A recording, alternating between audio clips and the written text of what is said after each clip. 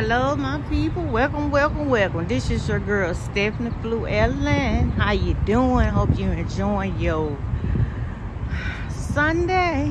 Say, get all honor and glory to God, my people. I'm telling you, we can't make it in this world without God, because we got these devil kids out here.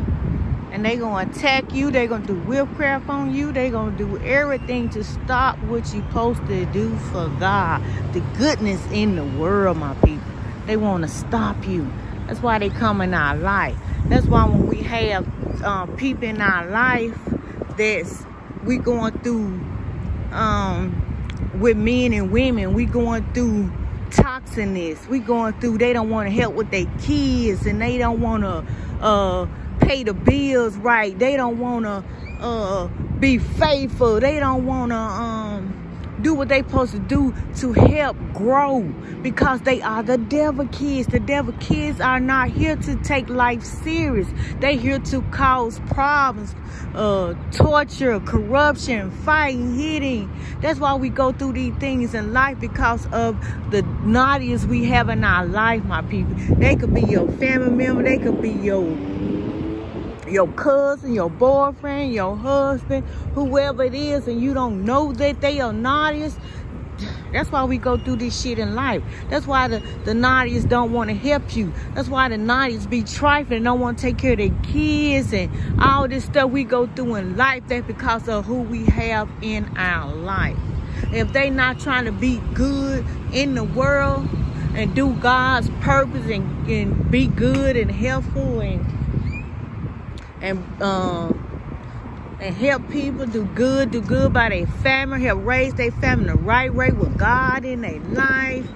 And we go through all this toxicness with these men and women fighting and cheating and going. They saying they being here and they being there, and look up, they got something in their phone. That's what the naughtiest kids do. They want to cause confusion, make you mad and angry, my people. Wake up to what the world is. The world is, if you got toxic, naughtiest naughtiest people in your life, they are here to distract you, to cause problem in your life, my people. Real talk. And then we had these kids with them. These kids growing up being toxic and messy.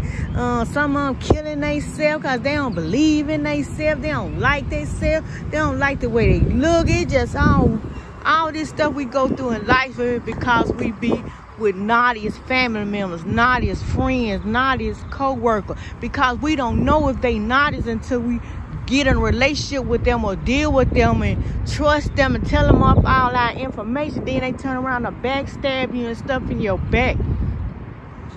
And then if you ain't waking up to naughtiness, you don't know about naughtiness, they gonna always be there to do these things to you.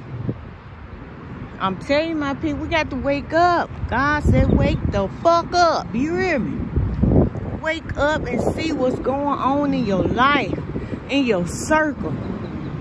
Even your kids could be toxic and messy and naughtiest. You hear me? It's who you have kids with. It's the person you dealing with. But you know, people don't want to believe that.